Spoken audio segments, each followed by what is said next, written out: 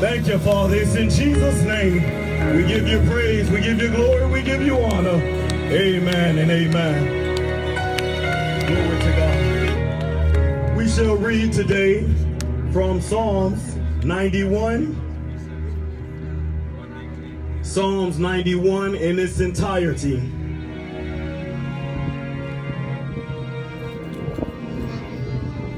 The word of the Lord reads as thus: He that dwelleth in the secret place of the Most High shall abide under the shadow of the Almighty. I will say of the Lord, He is my refuge and my fortress, my God, in Him will I trust. Surely He shall deliver thee from the snare of the fowler and from the noisome pestilence. He shall cover thee with His feathers, and under His wings shalt thou trust. His truth shall be thy shield and buckler. Thou shalt not be afraid for the terror by night, nor for the arrow that flieth by day, nor for the pestilence that walketh in darkness, nor for the destruction that wasteth at noonday. 1,000 shall fall at thy side,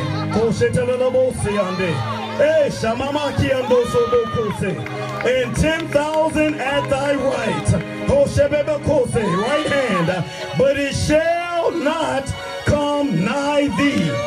Only with thine eyes shalt thou behold and see the reward of the wicked, because thou hast made the Lord, which is my refuge, even the Most High, thy habitation. There shall no evil befall thee, neither shall any plague come nigh thy dwelling place. For He shall give His angels charge over thee to keep thee in all thy ways. They shall bear thee up in their hands, lest thou dash thy foot against a stone. Thou shalt tread upon the lion and adder, the young lion and the dragon shalt thou trample under feet, because he hath set his love upon me. Therefore will I deliver him. I will set him on high, because he hath known my name. He shall call upon me, and I will answer him. I will be with him in trouble. I will deliver him and honor him. With long life will I satisfy him and show him my salvation. May the Lord add a blessing to the reading, hearing, and doing of His holy word. God bless you.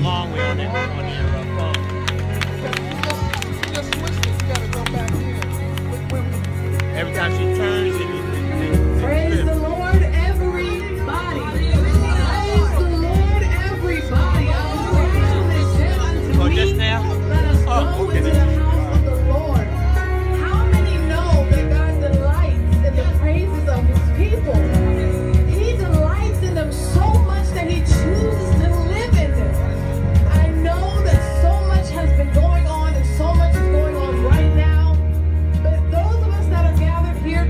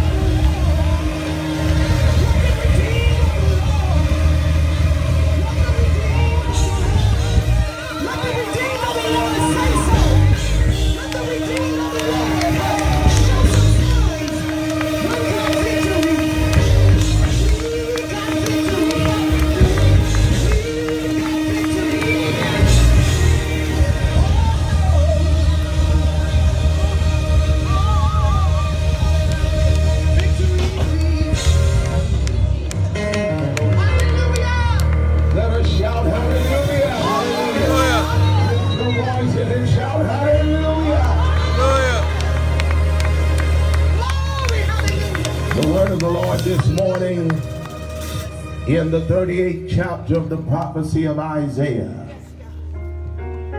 Isaiah chapter 38, beginning at verse number 1. In those days was Hezekiah sick unto death.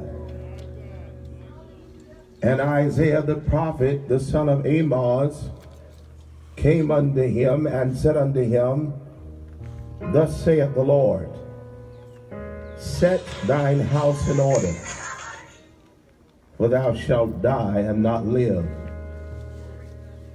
Then Hezekiah turned his face to the wall and prayed unto the Lord, and said, Remember now, O Lord, I beseech thee, how I have walked before thee in truth and with a perfect heart, and have done that which is good in thy sight. And Hezekiah wept sore. Then came the word of the Lord to Isaiah, saying, Go and say unto Hezekiah, Thus saith the Lord, the God of David thy father, I have heard thy prayer. I have seen thy tears.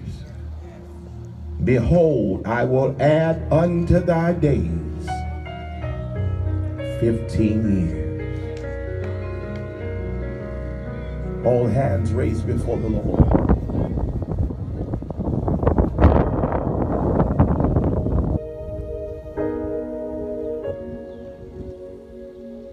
Speak, Lord. Reverse the sentence of death, and grant unto these thy children extended life, and that more abundantly. Quicken thy Son. May the Spirit of God give us revelation, direction, and illumination from thy word. And I speak the word of life over everyone under the sound of my voice in this sacred place and watching on the World Wide Web. May the power of God overshadow your spirit, your mind, and your body. Give us just what we need from the Lord. In Jesus' name. Every heart say amen. Turn to the wall and praise him. Turn to the wall and praise him. Turn to the wall and praise him. The Bible instructs us that Hezekiah, one of the kings of Judah, was the son of a wicked king and father, Ahaz. To this truth, I would submit to you this morning that we cannot control who our parents are. We cannot control what type of environment we are born into. Everyone was not born into a Christian household. Everyone was not born into a home that believed in sanctification and godliness. If you had that privilege, you're a blessed person. But if you were not born into that type of family or born into a godly atmosphere, it does not mean that you are not blessed. Your past does not have to determine your future. And the word of the Lord said in 2 Kings chapter 17 and verse number 2, that Hezekiah's father, Ahaz, did that which was evil in the sight of the Lord. The Bible said in verse 10 that he set up images and groves in every high hill. He set up idols under every green tree. Everywhere you looked throughout the land was some type of symbol that disavowed the reality of the true and the living God, Jehovah. The word of the Lord said they burnt incense in all the high places. They copied the pattern of the heathen nations that God had instructed to drive out of the land that God promised them. The word of the Lord said that they wrought wicked things in the sight of God and provoked God to anger. Verse 12 said they served idols, whereof the Lord said unto them, ye shall not do this thing. He said to Moses unto the people, thou shalt have gods before me. Hezekiah grew up never seeing true worship, never hearing his parents pray to the true and the living God. He grew up as a boy never hearing the songs of Zion, was never in a Sunday school class, never in a vacation Bible school. But before there was the Torah, before there was the 10 Commandments, before there was the writing of the apostles or the prophets, there was the law of conscience. God has placed something in the spirit of every human being that helps us distinguish right from wrong. Without the aid of a preacher, without the aid of a church, even without the aid of a Bible, God has placed something in the spirit of man that lets him know the path you're heading down leads to destruction. The Bible said in Romans chapter number 2 and verse 14, for when the Gentiles, which have not the law, do by nature the things contained in the law, these having not the law are a law unto themselves. Romans 2 and 15, which show the work of the law written in their hearts, their conscience also bearing witness. Friend, I don't care what the college professor says down at YSU. Something in your spirit lets you know there is a God somewhere. I don't care how many times they say that we have evolved from primates. Something in your spirit, without knowing all of the inner workings of the creative processes of God, lets you know when you look in a mirror, I am created in the image and the likeness of God. No matter how individuals attempt to dehumanize one another, make one group of people lower in value than another, something in your spirit lets you know that I am fearfully and wonderfully made. In 2 Kings chapter 18 and verse number 3, the Bible said that when Hezekiah came to power, when he came to the throne at the age of 29 years old, in 2 Kings 18 and 3, the Bible said he did not repeat the failures of his father. He did not continue in the godless ways of King Ahaz. The Bible said he did that which was right in the sight of the Lord, according to all that his father David did. He removed the high places. He brake down the images. He cut down the groves. He brake in pieces the brazen serpent that Moses had made in one season, in which the people of God looked to that serpent for healing in their body. And the Bible said he caused the children of Israel to burn that brazen serpent and called it Nehushtan. He trusted in the Lord God of Israel. And the Bible said his character was of such a nature that there was no king like him before him or after him.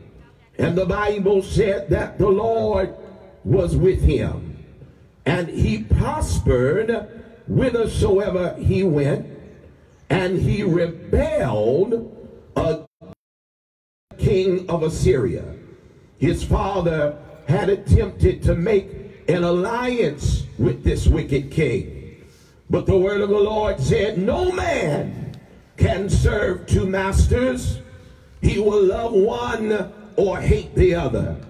You can't be on God's side Monday through Wednesday and then be on God's side Thursday through Sunday.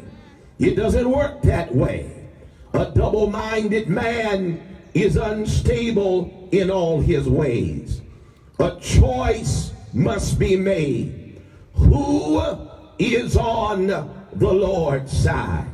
And I would send an admonition to every ear under the sound of the voice of God this morning, that you would make a decision to come on the winning side.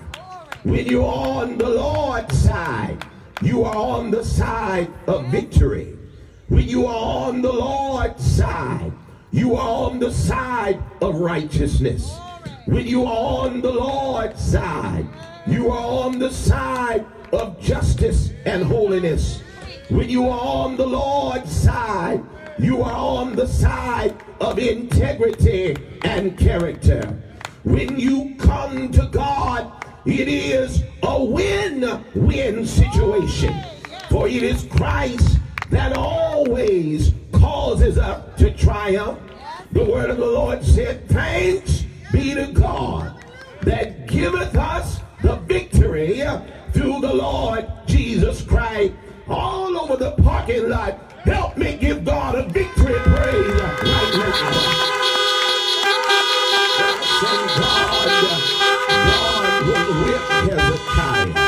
God was with him, and I want you to know today that God is with you. And the scripture said that God prospered him greatly. God gave him supernatural victories over all of his adversaries and enemies, even releasing the angel of the Lord to kill 185,000 Assyrians in one night. They never had to lift the sword. God himself vested himself in his garments of war and said, I am going to fight and win this battle on your behalf. And that's why I come out this morning to say to the church that God told me to tell the saints that I am going to fight their battle.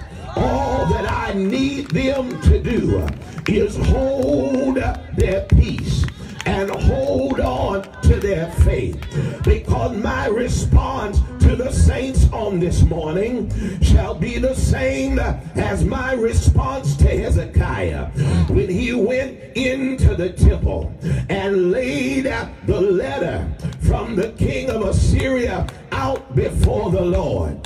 And God said to Hezekiah, you can go on back to your living quarters, because this battle is not yours. It is the Lord's. So the Bible indicates that Hezekiah was clearly a man whom God had his eyes on. He was a man that God loved. He was a man that God highly favored. He seemed to be an unlikely candidate for a death sentence.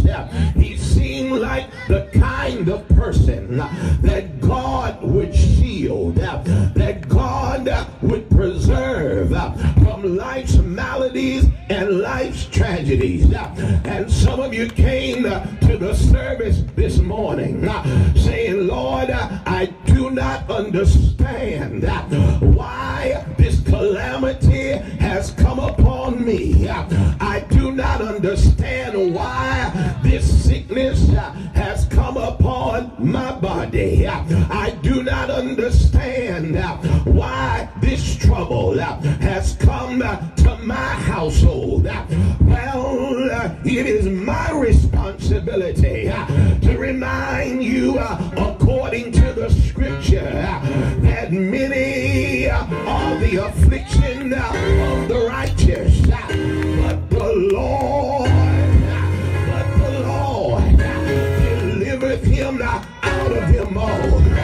Well, any day that you can make it to the house of God is a great day to give God praise. I come by this morning to tell you that this is not an ordinary Sunday morning. This is not just another Sunday morning. I said, Lord, what kind of day is this? He said, son, I want you to tell the people that on this morning I am giving 15-year extensions. I said, well, Lord, that's good news. That's good news for somebody that feels like they're at the end of their strength, and at the end of their rope, and at the end of their hope. My assignment from the Lord is to tell you this morning, it's not over. Just because God is blessing you does not mean he's not going to test you. At some point in your life, your faith is going to be tested beyond the acceptance of people. Your faith has got to be tested beyond the acquisition of a new car or a new house. Your faith has to be tested beyond he put money in my pocket and clothes on my back. At some point in your life, your faith has to become a matter of life and death. And that's where some of us are on this morning. It is a matter of life or death. If God doesn't step in, if God doesn't intervene, if God don't stretch out his hand, if God doesn't make a way, if God doesn't release his power, there's no hope for me. But I came out today with good news from the Lord. God is our refuge and strength, a very present help in the time of trouble. Somebody help me give God a parking lot praise.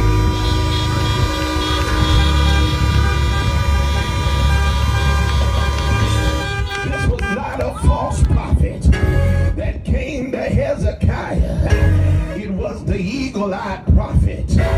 This was not a fly-by-night prophet. It was a prophet with integrity. It was a prophet with character. And we've gotten accustomed to prophets only prophesying what we consider to be good things. We've gotten accustomed to prophets saying, you're going to get a new car.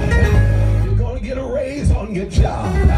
You're going to get some money in 7 days. But that's not a Bible kind of prophet. A biblical prophet not only prophesies the acquisition of material things, but a Bible prophet opens his mouth and say, you got to turn from your wickedness. You got to lay aside every weight. You got to get right with God. And because Hezekiah understood the authority of a prophet, he knew that Isaiah was a messenger of God. But he also knew that Hezekiah, he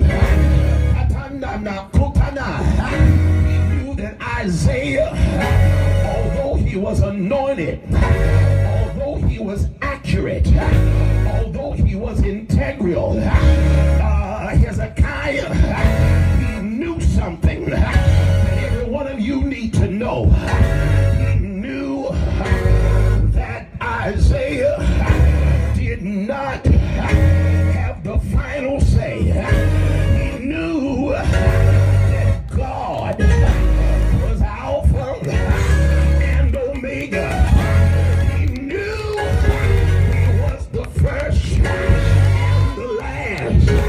He knew that God is going to have the final say. And some of you are like Hezekiah.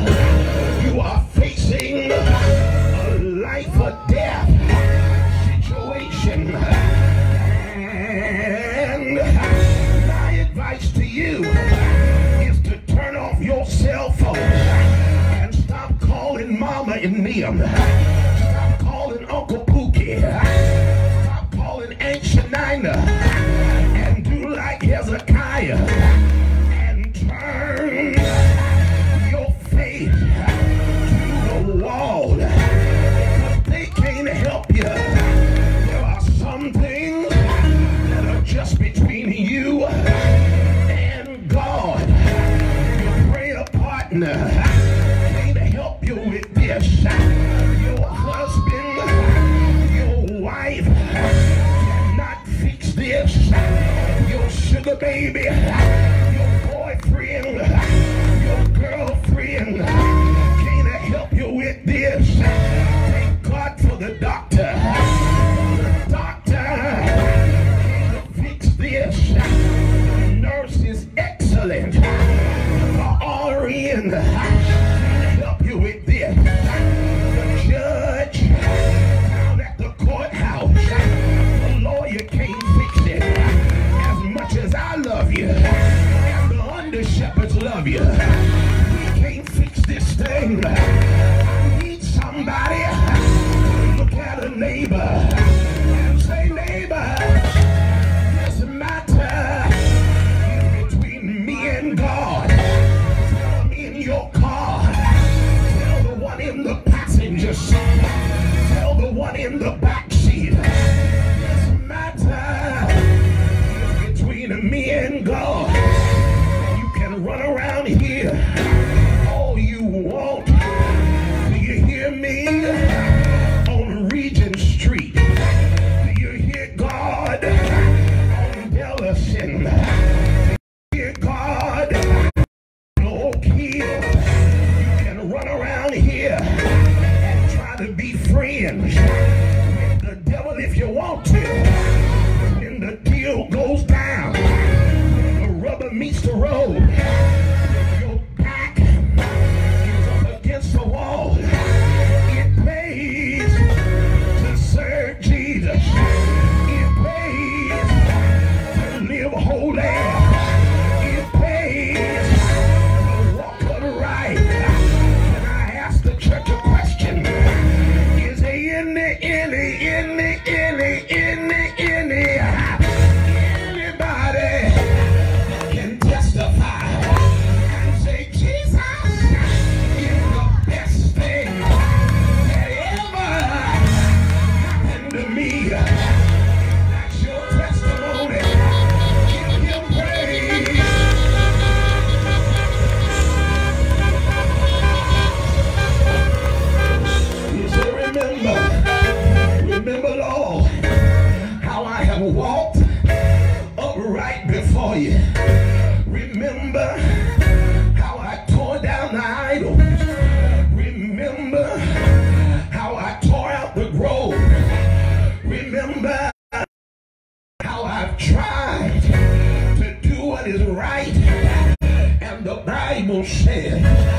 that Hezekiah wept sore. And I know they sang that grown men don't cry, but you better learn the power of tears.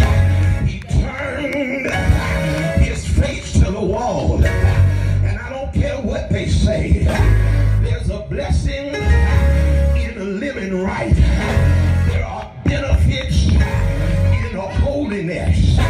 For the Bible says in Psalm 34 that the eyes of the Lord are upon the righteous, and his ears are open to their cry. The righteous cry, and the Lord hears him.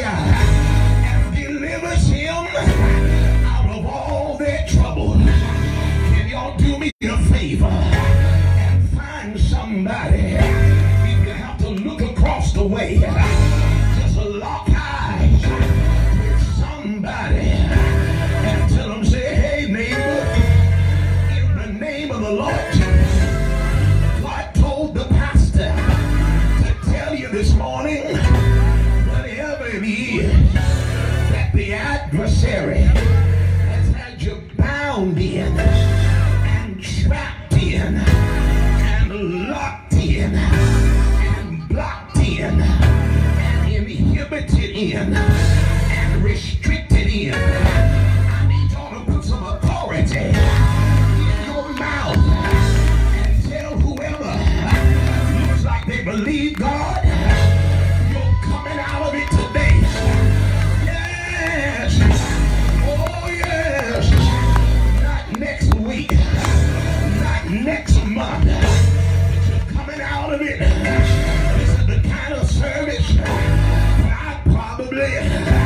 I probably open the door and step out the car and look toward heaven and tell the Lord, I need to come out of this. I need a touch from the Lord. I need a way made. I need a burden lifted. I need my mind got right. And the Bible says it's not in 2 Kings, but it's in Isaiah chapter 38.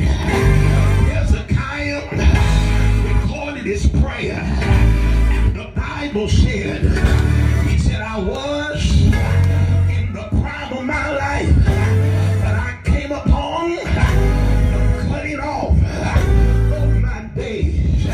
He said, I'm going down to the gates of the grave. I am deprived of the best years of my life. He said, I will not see the goodness of the Lord in the land of the living. I will not inhabit the earth anymore. He said, God has cut me off. He has applied his hand to my life. He's breaking all my bones. He tossed me and turned me all night long. But it looked like in the middle of the prayer, he remembered who God is. He remembered the mercy of God. He remembered the miracles of God. And he said, Lord, let me change my prayer. These things men live, and in all these things is the life of my spirit. What were the things he was talking about? He was talking about the power of his praises. He said, by my praise I shall live. He said, now deliver my soul from the pit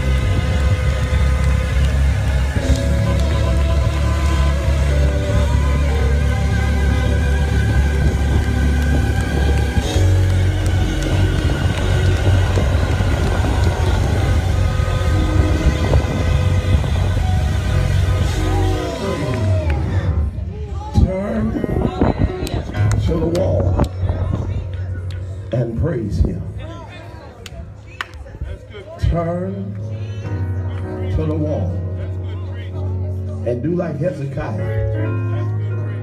He said, I'm going to stop all this whining and murmuring and complaining and fault finding and finger pointing. And I'm going to make my appeal to the God with whom all things are possible. See, we believe in miracles. We believe that a doctor can help you, but only God can heal you.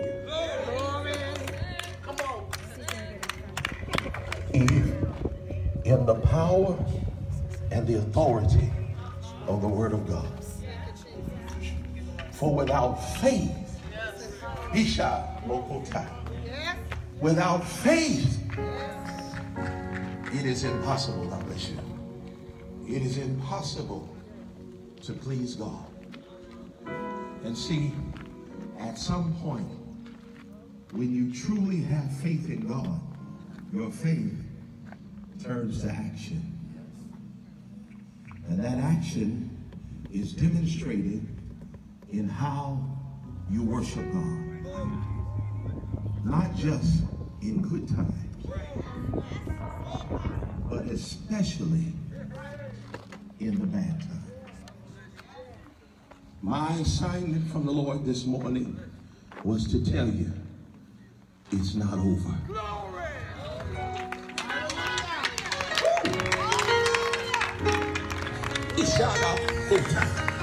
It's not over.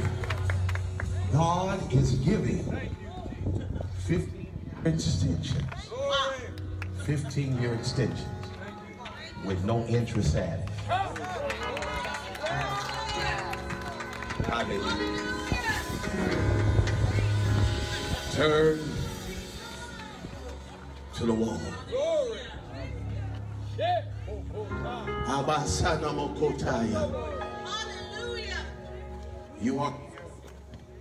You are here breaking every chain. We worship you. We worship you. Nothing, friend, if you're watching this webcast today and you are facing an impossible situation, we serve a God of impossible possibilities. I want you to pick up that phone now and call us at area code 330-747-4445. Sing it for me, praise. You are here. Moving in our midst. I worship you. I worship you. You are here, turning every life. I worship you. I worship you. You are here. You are here, healing every heart, every heart. I worship you. I worship you.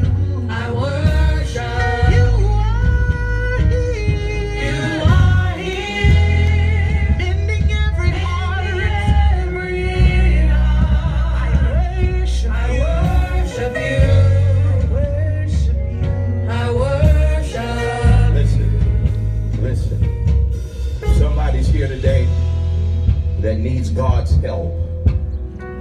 Someone is here today that needs special prayer. Someone under the sound of my voice has a sickness in your body, and it seems like it's getting worse instead of getting better. Friend, you need to put your trust in Jesus and let God do for you what you cannot do for yourself. Somebody said, Pastor Tyson, I want God to break this drug addiction. I want to break this sex addiction. I want God to get me off of this alcohol. I'm drinking too much. I want to be delivered. I want to pray for you. I want to pray for you. And if you're not afraid, if you're not ashamed, just come and stand in a line across the front here with social distancing.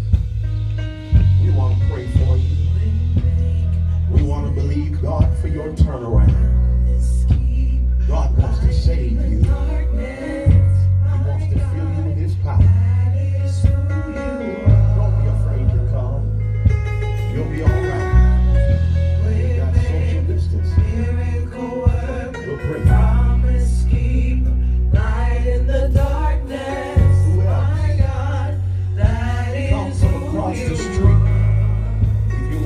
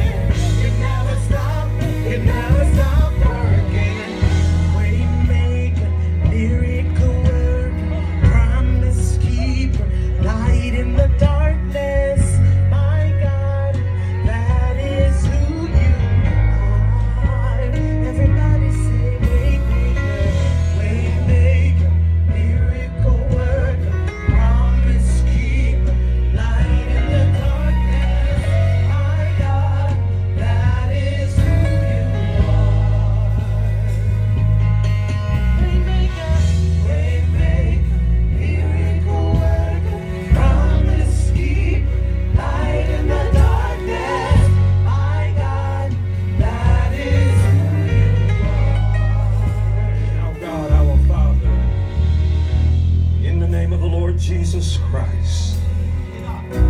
It is with thanksgiving that we come before the throne of grace, thanking you, Father, for the privilege and the opportunity that you have given to us by extending the course of our lives.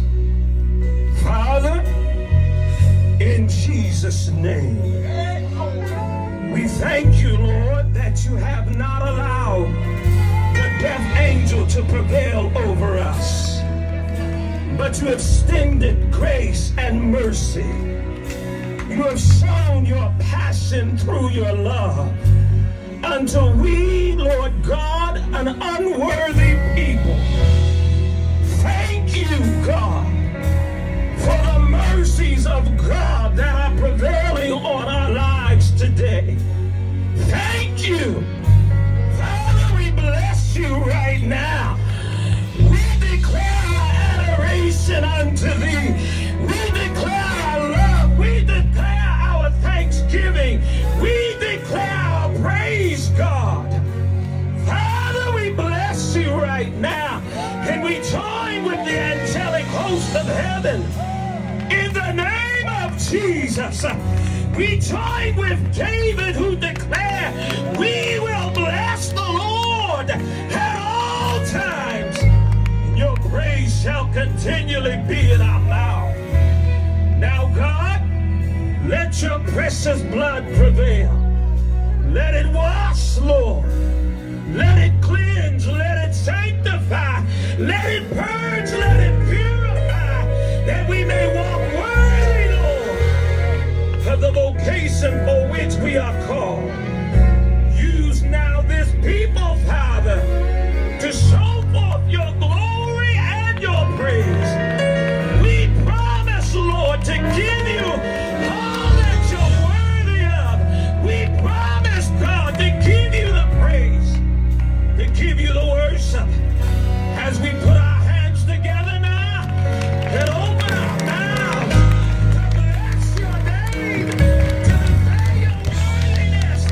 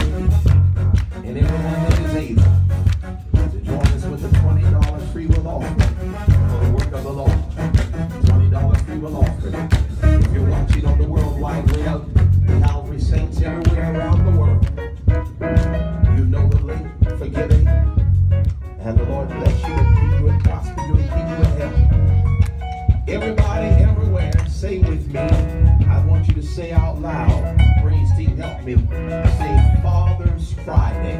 Father's Friday. One more time, everybody, say Father's Friday. Father's Friday. Well, next weekend, the forecast calls for rain on Saturday and Sunday. So what we're going to do is celebrate our Father's Day worship celebration on this coming Friday night at 7 p.m. We're calling it Father's Friday Family Worship Celebration. It's going to be a lot of great gospel music. I'll have a word from the Lord for you. So next Sunday, we'll be worshiping online only because the weather will be prohibitive. But this coming Friday night, 7 o'clock, Father's Friday. Everybody that's going to try to be here, let me hear you honk a horn. Now what we want you to do, mothers, sisters, aunties, big mama, grandmama, we want you to bring your husbands, bring your sons, bring your fathers, bring your nephews. And we're going to celebrate fathers on this coming Friday night. We're calling it Father's Friday. Family worship service, 7 p.m. right here in the parking lot of Calvary. How many are glad you came to church today? So glad you came. Be sure to join us tomorrow morning at early seekers prayer at 5 a.m. Morning moments with God at 6 a.m. Midday motivation at 12 noon. Be sure to join us on Tuesday in those same prayer opportunities, and then for midday manna at 1:15 p.m. We're focusing this week in prayer on our fathers. Minister Daniels, let's focus on fathers this week in prayer. And we're going to come on Friday night and have a great celebration of our fathers. The Lord bless you.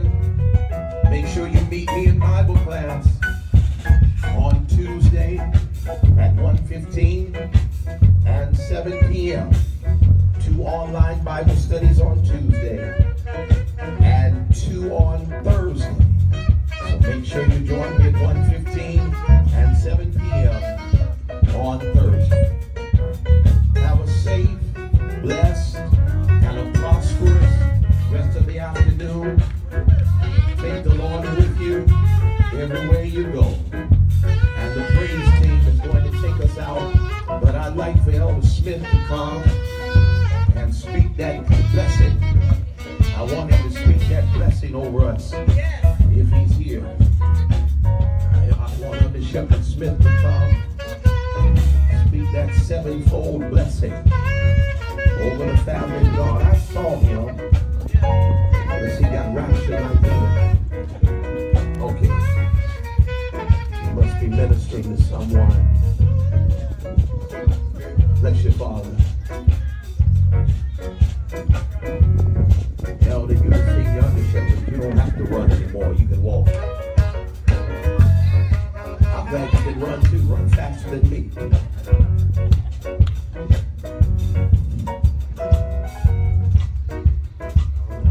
Praise the Lord, yes. Praise the Lord, Apostolic House of Calvary. We are going to bless one another. As we say these benedictions, this is not just for you, but it's for everybody under the sound of your voice. We're going to say it with me. Hallelujah. Hallelujah. Hallelujah. The very God of peace.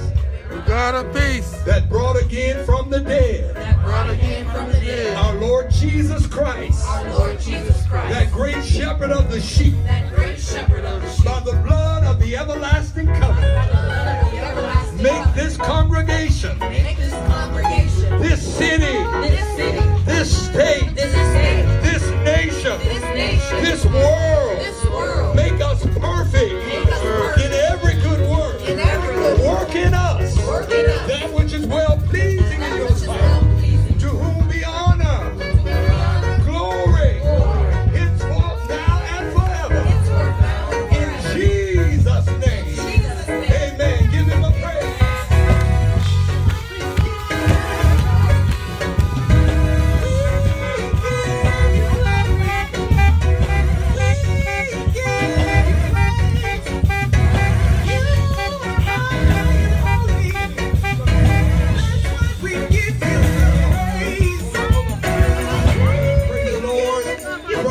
They need you to come and help us get the chairs back.